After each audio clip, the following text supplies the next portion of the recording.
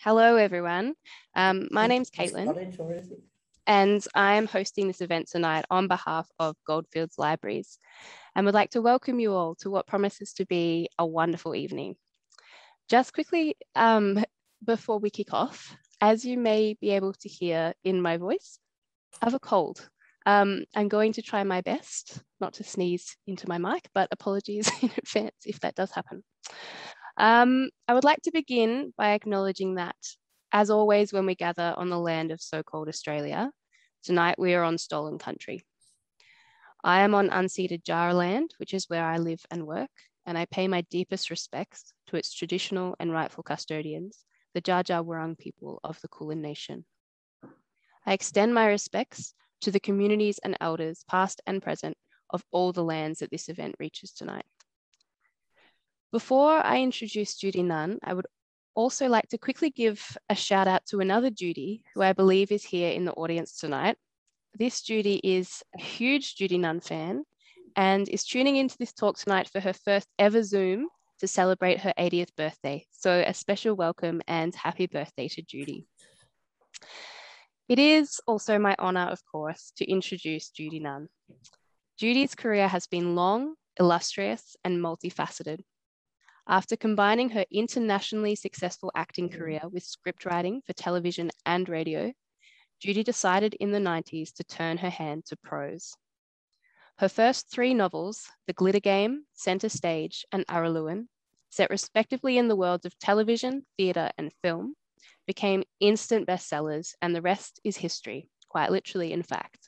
She has since developed a love of writing Australian historically based fiction, and her fame as a novelist has spread rapidly throughout Europe, where she is published in English, German, French, Dutch, Czech, and Spanish. She has now sold over 1 million books in Australia alone, and in 2015, Judy was made a member of the Order of Australia. Judy joins us tonight to talk about her latest novel, Showtime. Welcome, Judy. Oh, my God, that was a terribly long introduction. Thanks, Caitlin, and thanks all you guys for turning up. I'm so thrilled to see you and to get the wave and all. It's wonderful. Great to be here, and particularly where you are, which is a very important area to the book, right? So shall I just soldier on here? Caitlin, yes, good. Because you see, Bendigo and all of your area where you are, of course, is, well, as we all know, and you above all people, right in the heart of the Victorian Goldfields area. And that's where the book really takes off. That's the whole, start of it all. In embarking upon this chat with you all, I'm going to let somebody else tell you a little bit about this book. When I'm on a real tour, where I'm there physically and not just virtually, I always start with a bit of an audio. It goes for just 4 minutes. And it'll be somebody else, as I said, telling you about my book. And that somebody will actually happen to be my husband, Bruce Venables, author and actor extraordinaire, as he always likes me to say, but it's not a lie. And he makes these things for me for the last number of books, and I find them very effective. They put me in the mood. I hope they put you in the mood. So as Bruce tells you about Showtime, I suggest you just go with your imagination, close your eyes, and just let it take over. Go with the flow, okay? Thanks. Now we'll play the audio. Fingers crossed.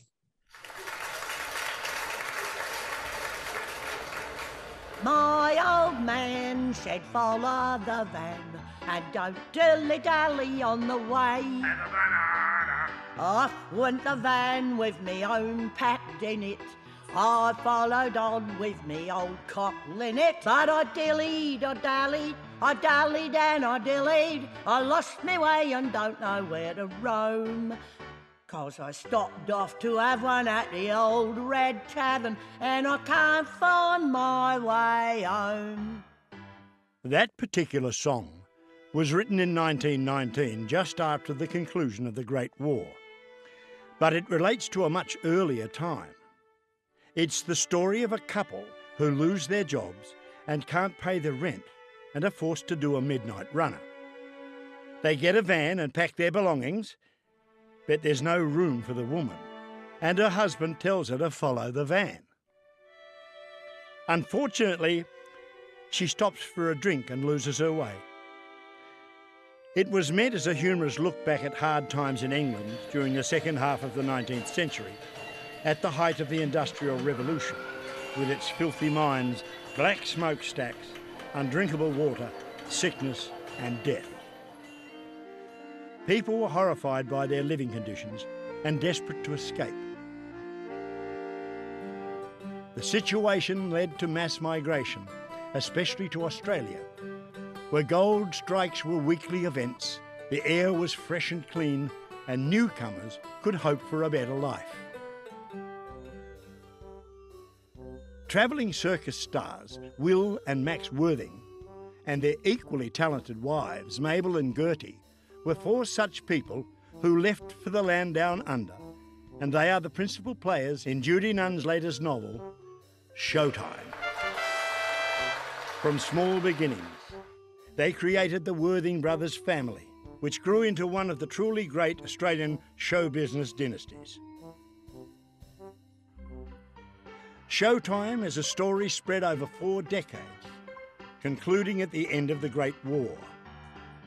Along the way, you'll meet the divine Dolores, interpretive dancer, Artie and Alfie, twins, acrobats and fabulous magicians, Carlo and Rube, stars of the travelling boxing tents who go on to become entrepreneurs in their own right.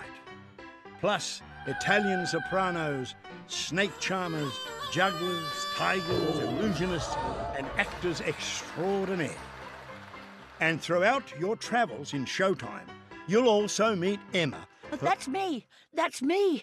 That's me, finally. Here I am, at long last. Emma Jane Worthing.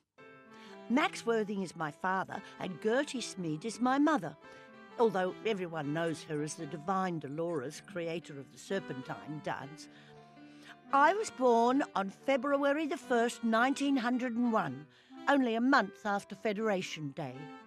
Ma and Pa had, of course, been here for years before I came along, but I know the whole family history, which I'll reveal to you as we go along. Where do I start? That's enough now, Em. What? Oh, yes, of course. Sorry. You'll get your chance later in the book. Showtime paints a picture of one of Australia's most colourful periods, from the gold mining towns and the travelling shows that entertain them, to the major theatres of Melbourne and Sydney, where the theatrical managements fought to outdo each other by turning their travelling shows into huge theatrical events. Glitzy, glamorous, glittering extravaganzas, which they all invariably advertised as the greatest show on earth. Neither plague, nor smallpox, nor the First World War, nor the great Spanish flu pandemic that followed would slow the spread of Australian show business. Australia's master storyteller, Judy Nunn, will take you on a journey you won't ever want to end in her latest blockbuster, Showtime.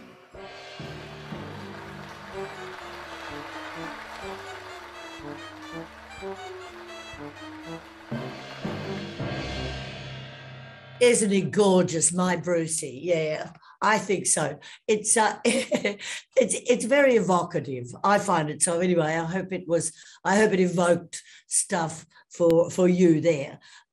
Yeah, I love the way he does it for me all the time. So thank you, Brucey. Now, as you heard in the audio, the book starts out really. Actually, it's more post Victorian gold rush. But during the actual gold rush of the 50s, 60s, of course, Melbourne became, well, I don't think it's necessarily, I need to say, of course, because a lot of people don't realise this, perhaps not even Melburnians, but actually Melbourne was recognised globally as the fastest growing, most cosmopolitan city in the entire world, comparative to all others. I mean, they arrived in the tens and tens and tens of thousands, and Melbourne became, on the other side of the river, across the Princess Bridge, a tent city, where people from then went and grabbed their pans and their shovels and goodness knows what, and took off to the Goldfields. to make their fortune. But what happened later, which is the start of this book, is that the knowledge all over the world that this was happening, it didn't fail to reach the ears of the entrepreneurs in the UK and also in America. And they thought, pretty wisely, well, where those vast numbers of people are congregating, they're going to need entertainment. So out to these as yet undeveloped townships, which did spring up around the place, arrived these travelling shows. Very basic to start with, but believe you me, colourful. I mean, they came out there with everything. There were exotic animals and bawdy, musical, well-established forms of entertainment, particularly in England, and variety and vaudeville and burlesque. And from America, interestingly enough, very much so, minstrelsy. That is blackface entertainment, minstrels, which of course these days is a rather, dirty word. And I had actually to put in the front of the book a little note about, please, today do not find anything offensive about this, because this was a very popular form of entertainment. And strangely enough, with all the American entertainers that the entrepreneurs brought out here, amongst the minstrelsy groups and shows, there were quite a lot of black entertainers, performers, awfully clever people, but they actually had to blacken their faces up to be as black as the white people who were performing blackface, which is really bizarre when you think about it. And I have a lovely, lovely scene, which I very much like, a comment from a wonderful entertainer called Irving Sales. And he is one of the real people in my book. My fictional characters, as I write in all of my historically based fiction, my fictional characters move not only through these real times in our history, but also they bump into real people. And Irving Sales is one of those. And Irving Sales was an immensely clever African-American, a term, of course, in those days that did not apply. So you use the word Negro, which these days you're not supposed to use.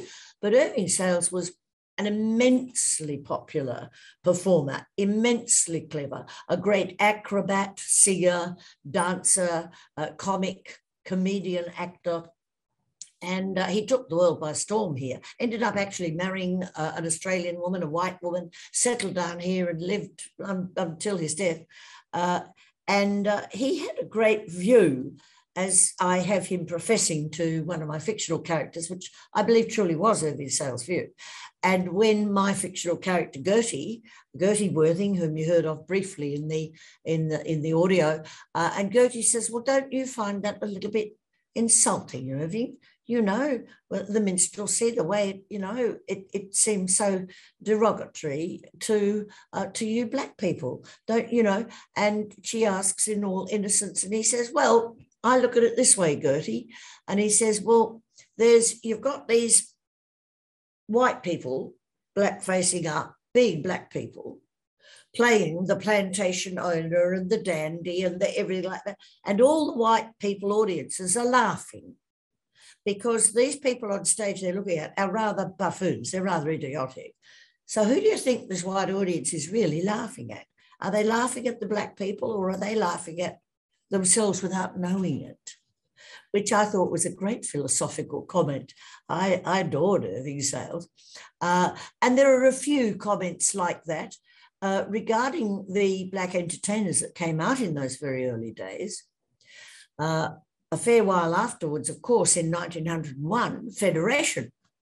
Australia suddenly was federated, and the first bill passed in Parliament was the Immigration Restrictions Act, which very quickly became known by everybody, not just Joe Blow in the street, but government itself called it the White Australia Policy, which doesn't really need much explaining, does it? And the black performers who had stayed on, these very, very clever people, they lived then in fear. They were either going to be sent home, or they couldn't dare get out of the country and go home to see a relative or do something. They wouldn't then be allowed to get back into the country. Then when minstrelsy faded out, this is in the early part of the 20th century, not for any, I think, particularly racially based reason. I don't think people woke up to the fact of, oh, this is not really politically a nice thing to do. I don't think so. I think it just went out of fashion, the way things do in all areas, you know. So a lot of them, instead of going home when the work wasn't as plentiful as it had been, they actually took up many jobs, evidently a lot of them selling in oyster carts. There were oyster carts all around Melbourne, and making oyster pies and buying oysters in the shell, and even then cleaning the streets, etc. They preferred that to going home because, strangely enough, even though the White Australia policy is nothing to be proud of, and there's obviously a great deal of racism in our background as Australians, the life here was a great deal better for them back in their home country, where there would have been whites only, blacks only, all of that, you know.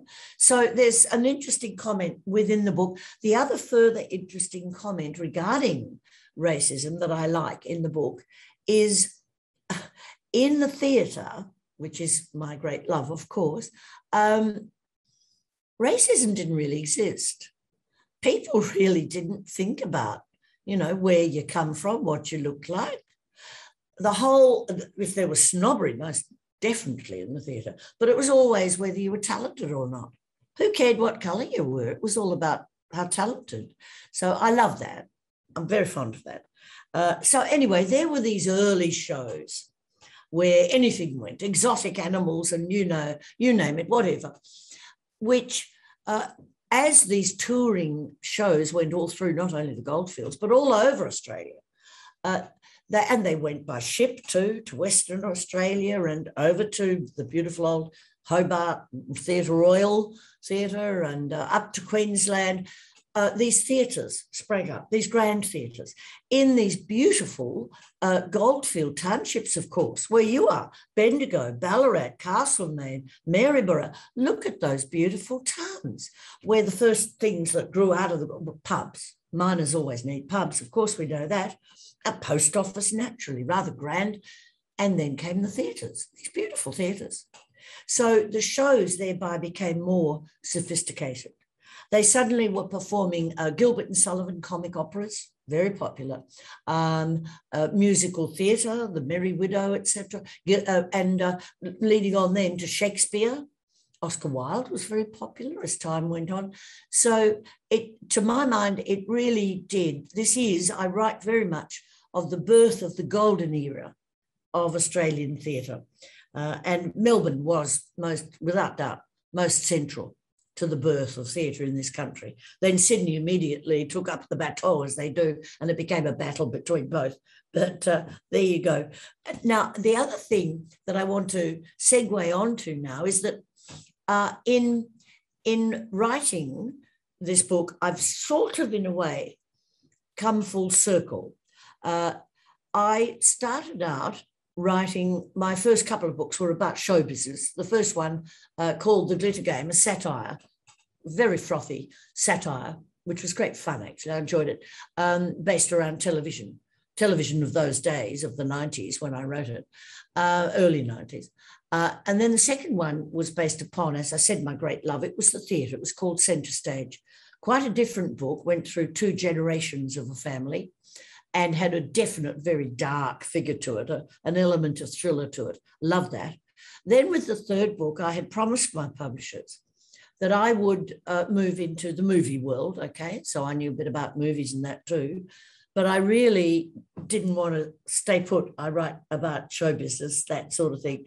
So I decided to bring my ancestor of my one day to become movie mogul out on the Bark Henrietta in 1850 and settle him in the vineyards of South Australia, making wine next door to Dr. Penfold near the Grange, you know. So I had to do a lot of research and find out, well, I had to study viticulture and oenology and also the 1850s in South Australia. And I thought, my God, I don't know if I can do this.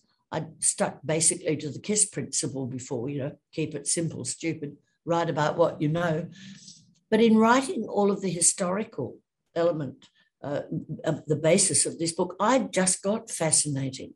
I thought, well, gee, I didn't know that. That's incredible, really? And the more fascinated I got, the more excited I got. Therefore, I think my excitement then, communicated with the reader, and off I went. So that was my next great love affair, historically based fiction. So I tell you what, I've got to show you this. It'll probably flare a bit on the screen, but that doesn't matter really, does it? My gorgeous publishers, Peg and Random House, this is one of the reasons why I love them. They did this beautiful map in publicising, or marketing rather, my 30 years as a storyteller. 16 books from when my first book was published. So that's 30 years ago. So, 16 books. And I didn't realise that until they published this map, that I'd actually based a book in every state and every territory of this entire country. Oh, well, that's skipping ACT.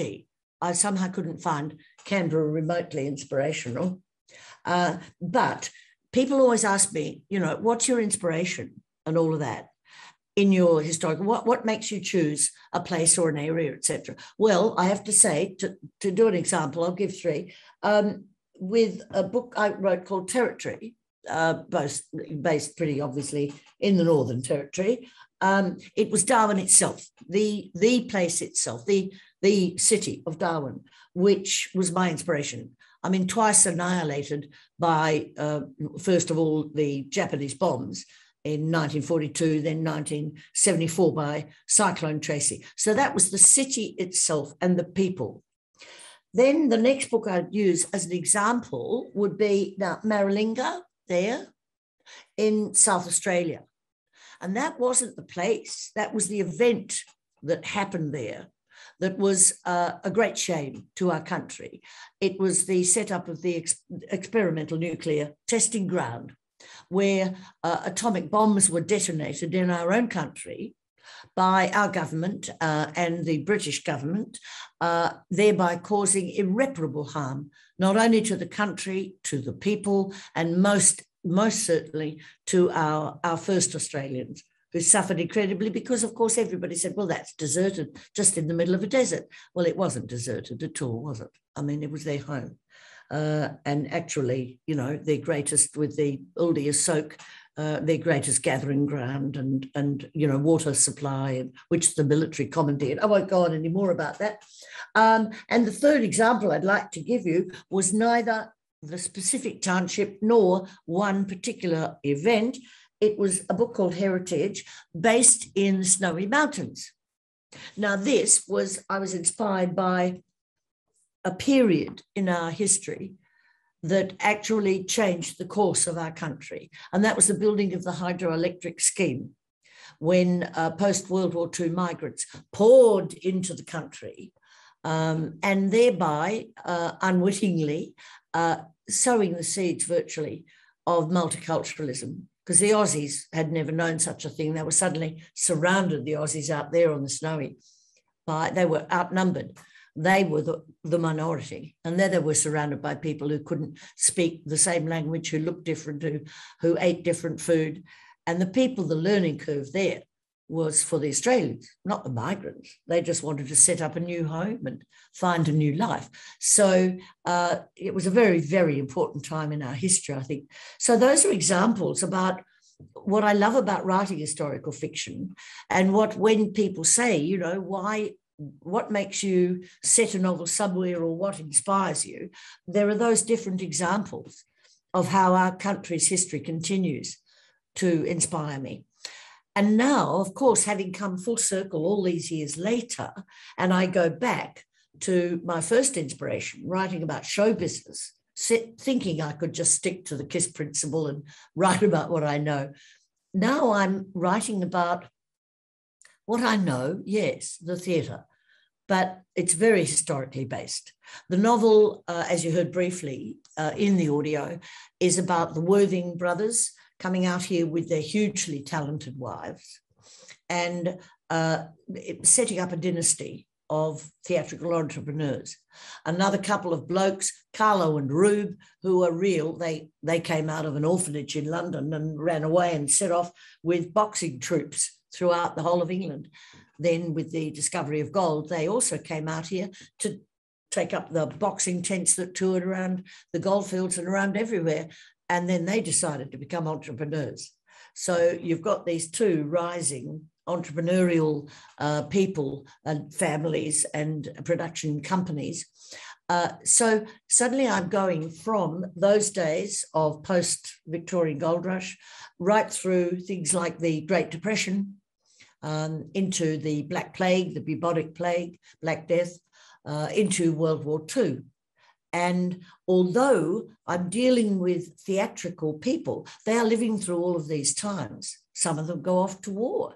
Some of them are affected. The theatre generally, of course, is affected by the plague.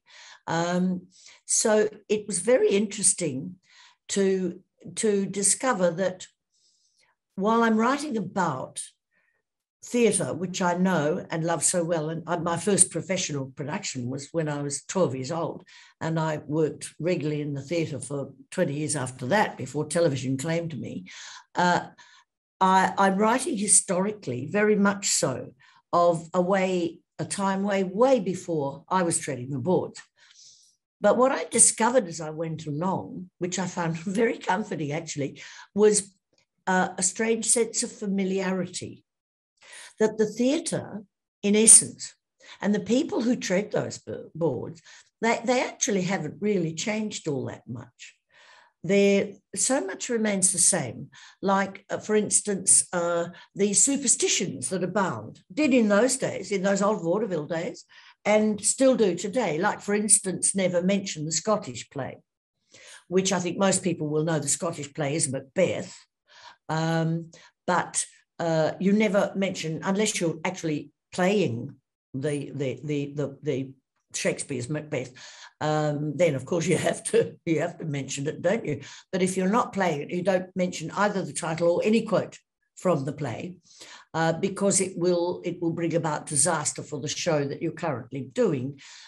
Because productions of Macbeth have been known to prove disastrous. I mean, people have terrible accidents, the show dies a death and everything. The reason for this being is that evidently Shakespeare, in The Witches upon the heath, double, double, boil and trouble, eye of newt and all of that, I could say that now because I'm not in a theatre, was actually a real spell, so they say. And I mean, look, it's like pointing the bone, really, isn't it? If people believe that, then they're going to be beset by bad luck, aren't they? Another one, very briefly, is if you're going to bring flowers to the theatre, don't put lilies in them, because lilies are very much used in funeral wreaths. So that means the death of the show. Another one is whistling. You don't whistle anywhere in the theatre, backstage or dressing rooms. And the reason for this is because in the old days, when they were hauling in great big heavy scrims and backdrops, the stagehands, in the side with these big horses, these big ropes, the blokes up in the flies, which is the area way above the actors, and they're lowering the backdrops. So between the wings and up in the flies, they would communicate with a series of signals. So if anybody else whistled and it was taken as a signal, you could end up with something very heavy landing on your head, which is very practical for those days, but for whatever known reason. It's not practical any longer, but of course it still exists in the theatre. There's all these things and all of those superstitions, and also the adage which has always existed and will always exist, come hell or high water, the show must go on, and the show does go on. I think one of the greatest examples to use for this is the Windmill Theatre, right in the heart of London's West End.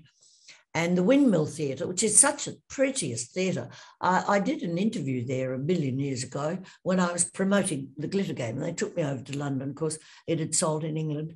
And they interviewed me in this theatre. It was entrancing, and to read all the reports historically. Now, during the London Blitz, throughout the bombing of London, the Windmill never closed. They would make an announcement to the audience when sirens happened, whoever wishes to leave the theatre, do so now, and the show would go on. And then all the performers would dive down towards the basement, which was like a bunker. But for years and years later, I think even when I was in London there all those years ago, they still had the great big neon sign up saying, "We never closed." So the show went on. It's what makes it, pretty during these COVID times, pretty drastic for our current theatres. I mean, they keep, it's awful for a theatre to go dark. And of course, they're not allowed to, the show's not allowed to go on, which is very understandable, but they keep a ghost light in the theatre. It's called a ghost light. And that burns so that the theatre is never truly dark. And of course, there's the other thing that abounds in the theatre today too. The ghosts. There are always ghosts in theatres. I have two. So yeah, the ghosts are great. There's at the Princess Theatre in Melbourne, that has one of the most famous ghosts of all time. And his name was Federici. And although he sounds Italian, he was actually brought out from England, and he was a tenor, a great singer. And he was brought out to perform Mephistopheles by J.C. Williamson's productions. This was in, I think, 1904. And this was at the Princess Theatre, which still stands today in Melbourne. Marvellous theatre. I have quite a bit based in the Princess in the book. And he was performing Mephistopheles, as I said, and the opera it was opening night, I hasten to add, opening night. And the opera finishes with Mephistopheles sinking into the bowels of the earth, presumably going to hell, and the stage trapdoor opens in the middle, and this lift takes the performer down, singing the final note of the opera. And he did that. He sang the final note to last applause, and then as the lift descended to the basement, he was only 37 years old, and he had a heart attack. He died. And all the other actors, as they took their curtain calls minutes later, he was supposed to have then scarpered up, of course, be on stage for the final curtain. And they all swore he was there. They swore they were holding his hand as they took their curtain calls. And then they discovered him in the basement, dead. And they took him to the green room and could not revive him. And they say today that there are many staff, theatre staff, etc., who still see his shadowy figure there in evening dress, which I think is a wonderful story. The other ghost that I use in the book, and these have been well documented, these deaths, whether you believe in ghosts and whether you believe people saw them, the deaths are documented. The Butte one is Fred at the Theatre Royal in Hobart. Now, the Theatre Royal in Hobart is absolutely gorgeous. It's our oldest, longest, continuously running theatre, still there today. I've played the Theatre Royal in Hobart twice, and unfortunately I haven't seen Fred. I certainly believe he's there though. But my good friend Jackie Weaver has, and Fred usually sits up the back of the dress circle. She said she's seen him, and many people say they have. And Fred actually appears in the book to one of my characters. So I won't tell you about the scene. You have to read the book for that. But yeah, the ghosts are another thing that are perennially there in the theatre, which I love.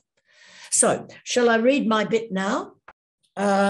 Okay, now this is, okay, it's 1899, and the Big Show Bonanza is currently performing at the Princess Theatre in Melbourne.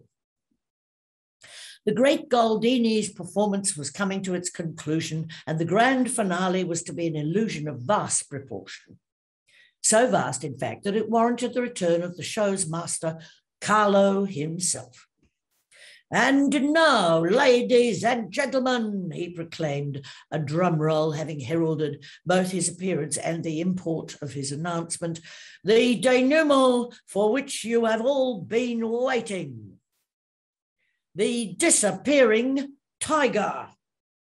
Everything you have read and heard of the great Goldini's mastery is about to unfold before you right here on this very stage. Behold. Another drum roll as he gestured to the OP side. That's opposite prompt. All three of them gestured in unison.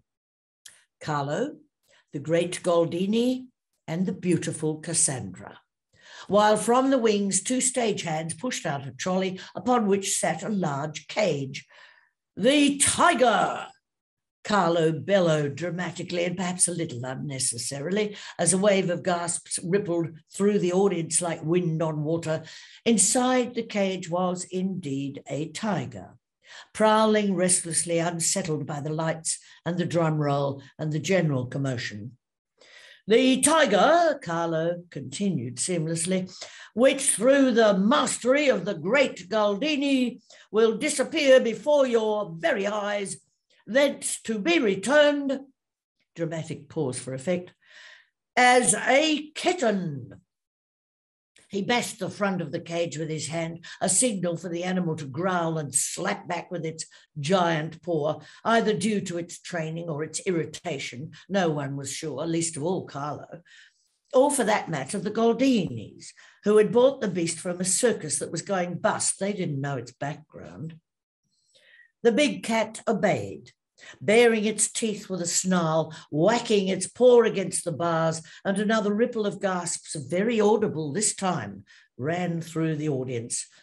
"A tiger turned into a kitten," Carlo emphatically enthused, pacing downstage, arms outstretched, embracing the whole of the house. "A feat never before witnessed on any stage in the world."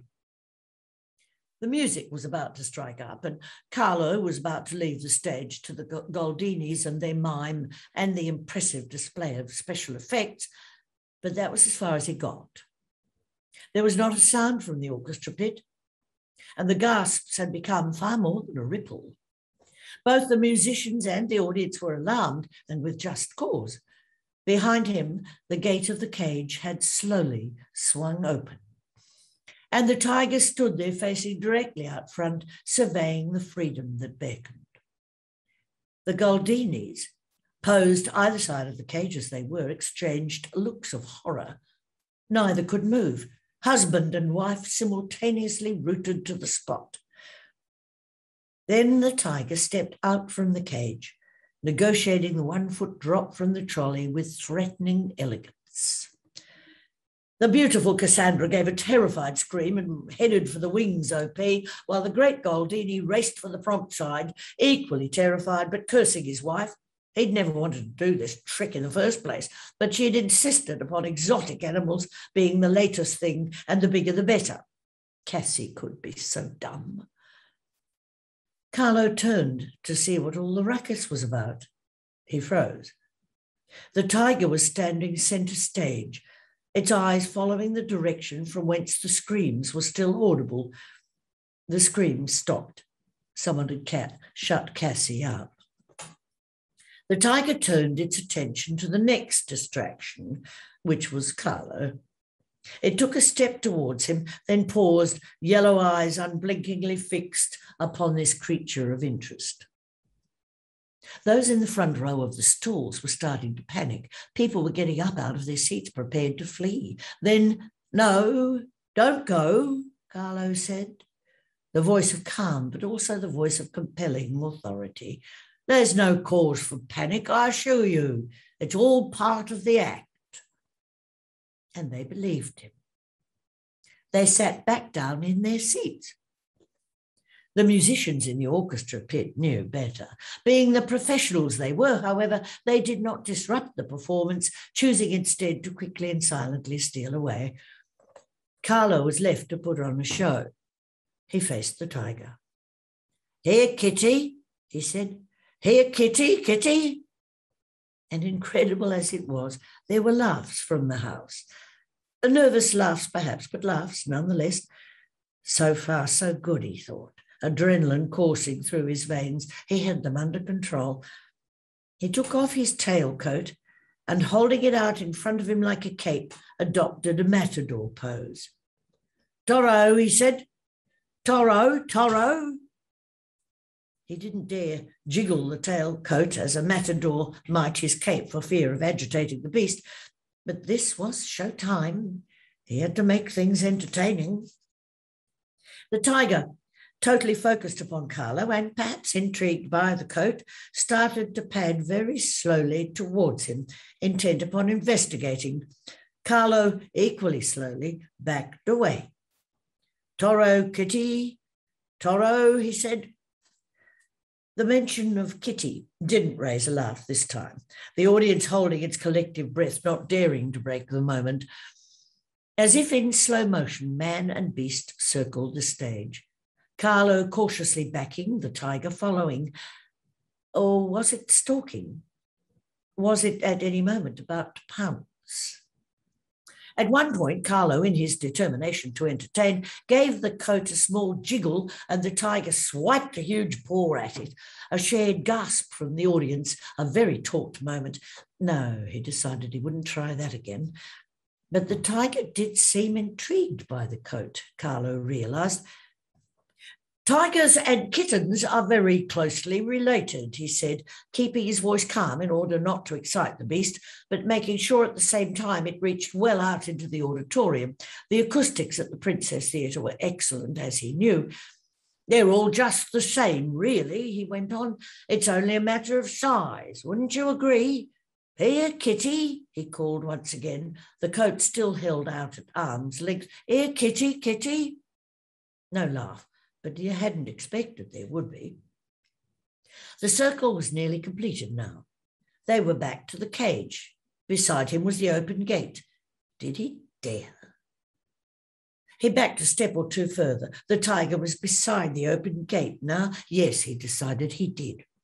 Carlo jiggled the coat more vigorously this time, and as the tiger once again swiped at it, he quickly pulled his arms into his chest, the animal's paw missing him by inches.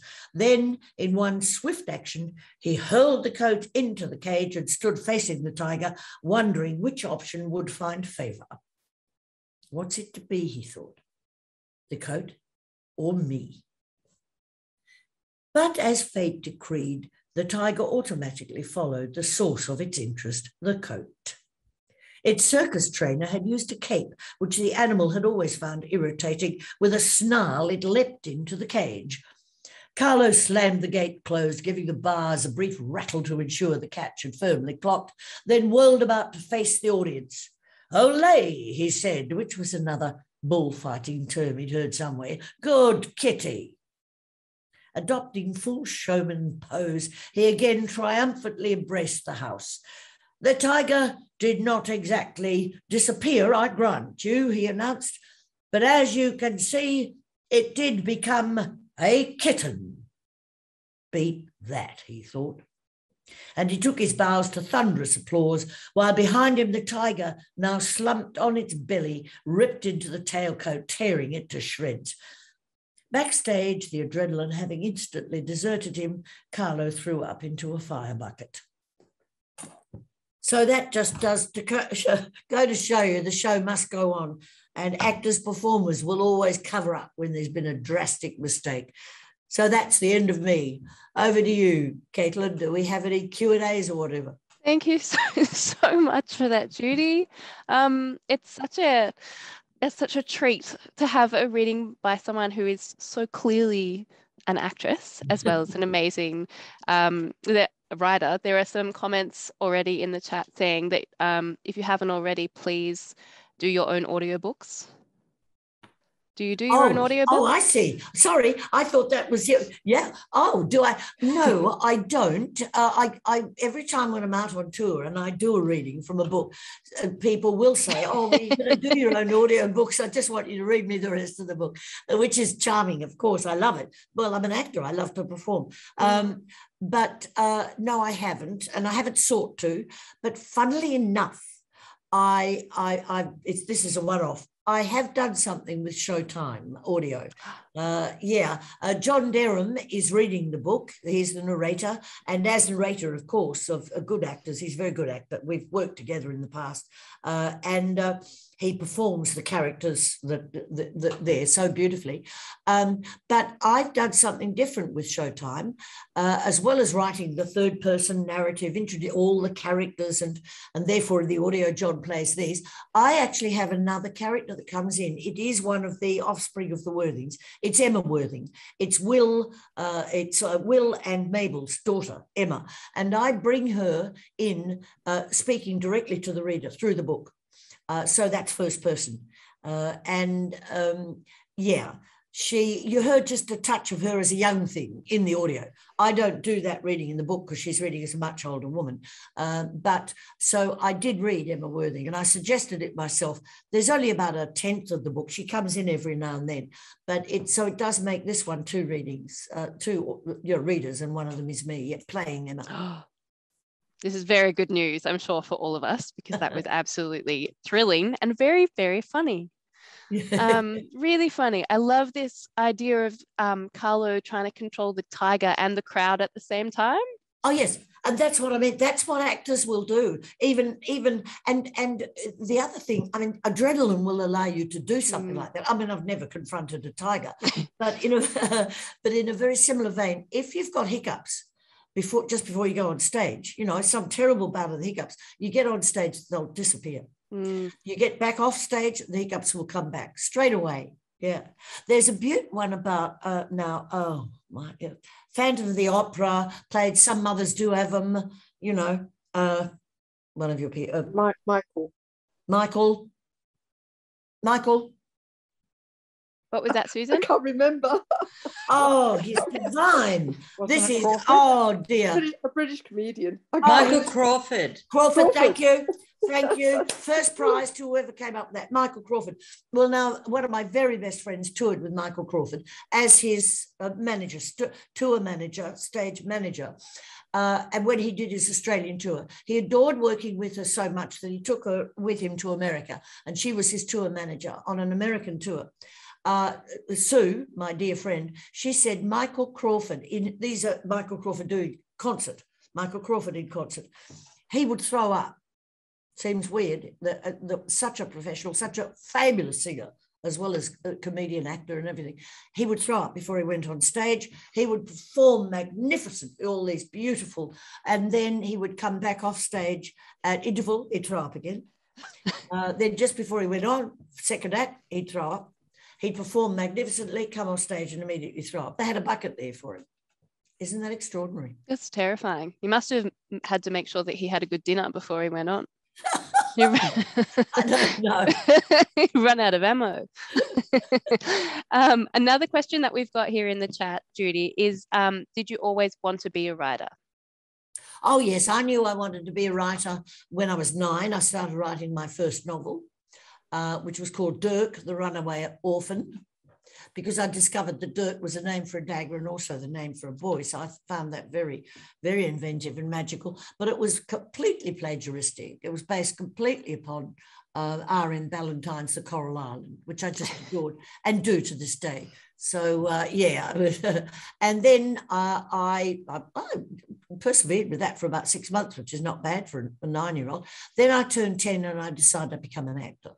So, yeah, I've always known what I wanted to do. They were both things and, they've both come to fruition, which is wonderful. It's very lucky, really, because neither of them are have a definite path towards success. Absolutely. You don't wake up one morning thinking, I think I'll become very rich and famous, I'll write a book. No. Or I think I'll become very rich and famous, I'll be an actor. They're dicey decisions. So I have been fortunate, but yeah, I've worked hard a lot too. Of course, absolutely. It's interesting you say that you were plagiarizing at age 9. Yeah. Because I feel like a lot of writers plagiarize to some extent. I know that you've said that you draw a lot of inspiration from history and from place. Do you also have writers that you draw inspiration from? No, I don't actually. I don't say that defensively at all. My choice of reading is very eclectic. There's no specific genre that I follow.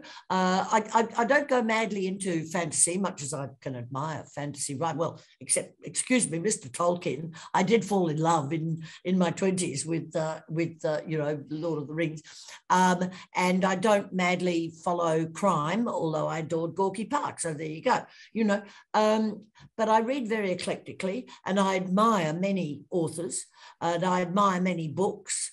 But no, I can't say that I've madly, decided, I think I'll adopt that. this is inspiring. Not really, but probably I've, this whole, by osmosis, I probably have taken in things, but no.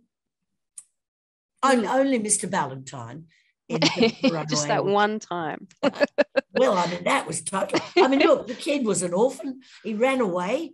He and his mates got wrecked on a desert island. Yeah, I think I can call that Coral Island. I feel like many people have perhaps plagiarized that particular storyline, though. Feels very familiar to me. Yeah.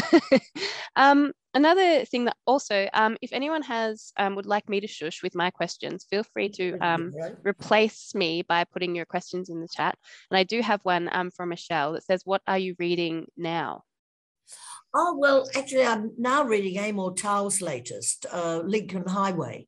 I wish I could say an Australian author, but I want to back the home team. But I did absolutely adore A Gentleman in Moscow, which is Amor Towles. So I'm 100 pages in, and I must say, actually, I am loving it. Another question that I have, while people perhaps are thinking of some more questions, is something that a lot of people say about your books is that you've written so many, but structurally they are quite different from one another. And often when people are very prolific writers, you tend to start to see perhaps a formula develop. And while I think that your voice is quite strong, each of your books is quite different.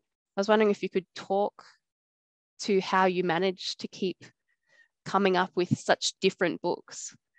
Well, I just love that whole comment, both from the person who asked it and from you too, Caitlin, in sort of, the diagnosis of that I have a voice that is recognisable, but it's not a formula. It's not a feeling of change the names of the characters and the place that it's based and literally sort of write a bit of the same book. No, I never want to go down that path. And I'll tell you for why, because I would not be excited. And if I'm not excited, I don't think a reader would be excited. When I sense that in a reader who I have very much enjoyed myself, and I get this feel of repetition, I stop reading that writer. Not because I take great offence, simply because I get bored. Mm-hmm. And what I like to do, as I said when I mentioned this beautiful little map that the publishers made for me, various areas and historical happenings will inspire me, and they might be in different periods. And people, it's the actor in me too here speaking, that people in different periods will speak with different voices. They will be different people.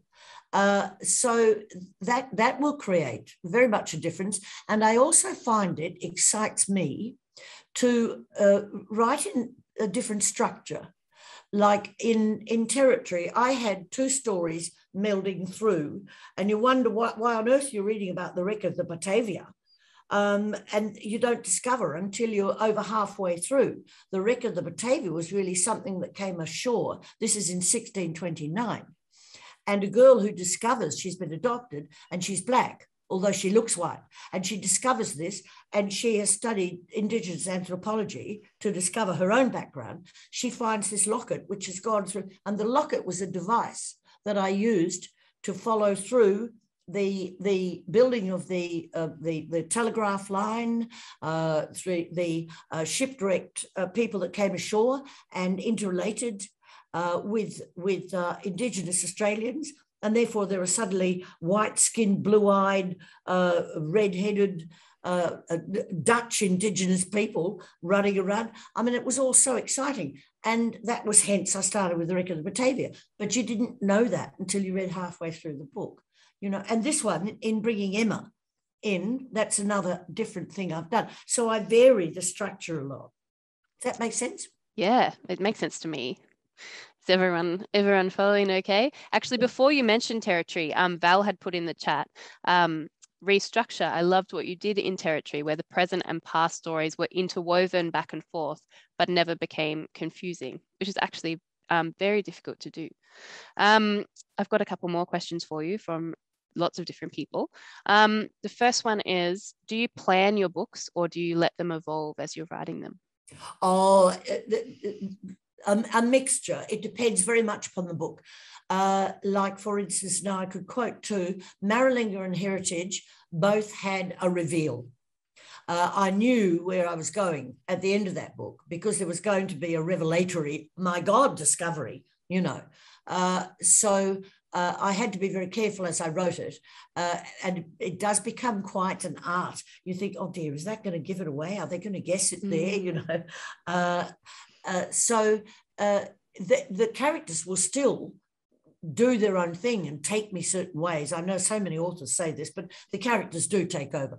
But in examples like those, where you are working towards a really eye-opener end, you've got to map out things as you go. But I don't pre-map it out. Things will happen, but I keep very aware as I'm going. With other ones, like for instance, a book I wrote called Cal, based in Kalgoorlie, gold mining in Kalgoorlie. I was going to go right up to open plan mining, and as it is virtually today, or when it was published a fair while ago. But I ended the book at the end of World War I, when the diggers came home from the war and discovered that the Italians had their jobs and there was a real race riot in Kalgoorlie. So, I mean, I got rid of a couple of generations. By that time, I got so carried away with writing the book, I thought, look, it's going to be too long anyway, it'd be a 1,000-page novel. So it was wise.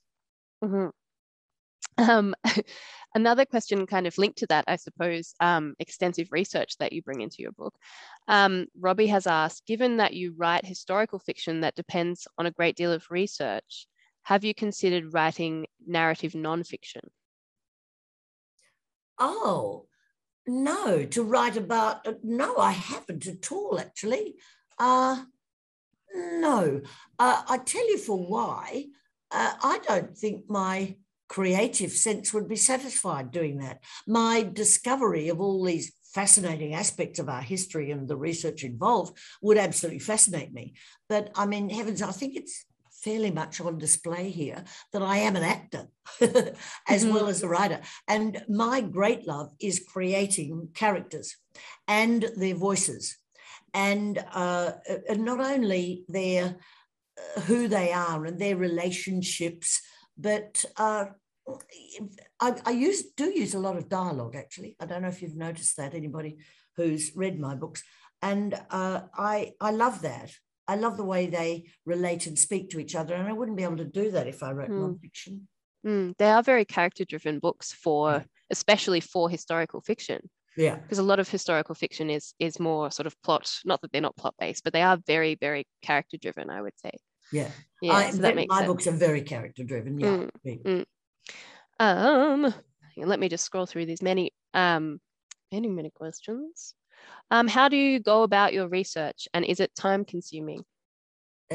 Oh my goodness, yes. Research is definitely time consuming, given, you know, the subject material that I take on. And I will go, of course, to the place where my book is set several times and talk to local people and discover who the local historians are. Very, very much big kudos to you guys. First place I go to in particularly these regional areas is the library. Not only are librarians fantastic in the way that they'll point me to the books that would be really helpful, but very often in many areas, librarians are indeed historians themselves. They know the area, they know the people. So even if they can't give me much, you know, if they haven't been there for that long and give me their own historian sort of view of the place, they can point me at the people who will. So first port of call is always the library. Thank you. We did not pay Judy to say that, by the way. That's a lovely place to end. I'm sorry for the people whose questions we haven't quite gotten to, but we could probably go on forever, I feel, and we're pretty much out of time. So I just wanted to say thank you so much, Judy. It's been so lovely. Really appreciate your time tonight. Also, thank you to Penguin for organising this event with us. It's been really a real privilege. And thank you to all of you for coming. To purchase a copy of Showtime, we've popped a link in the chat, and that will take you to Penguin's website. It's also an especially great time to be supporting our local bookstores, many of whom have been hit hard by lockdowns. I'm told that Dimmicks Bendigo have also been gifted some signed book plates for their copies of Showtime. So if you are in Bendigo, it might be worth checking that out. If you've enjoyed tonight and are keen for some more author talks, you can head to Goldfields Library's website to check out our October online author chats, including bestseller author and journalist Chris Hammer, who is going to be in conversation with author Ben Hobson on the 20th of October to talk about Chris's new book, Treasure and Dirt. Thank you again, everyone, for being here tonight. It's been so lovely. And thank you again to Judy for such a wonderful presentation. Congratulations on the publication of Showtime. Thank you, Caitlin. Thank you. Bendigo. Thank you, everybody, for turning up. You're absolutely gorgeous. Thank you, everyone.